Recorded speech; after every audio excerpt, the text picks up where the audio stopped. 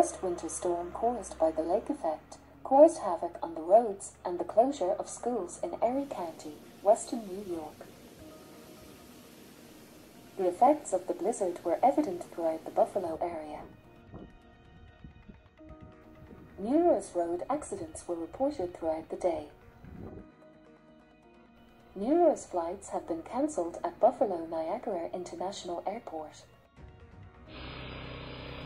Heavy snowfall fell at a rate of 1 to 3 inches of snow per hour.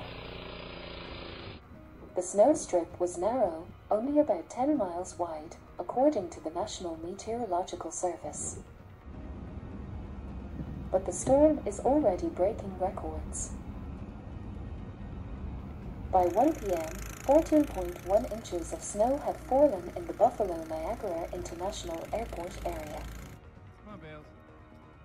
which is nearly double the old 7.3-inch daily record set on the 6th of January 1974. The overall record for a January day is expected to be surpassed in the coming hours.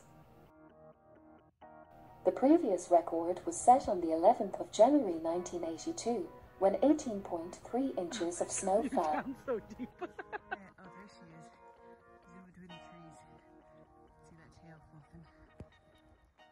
Loving it.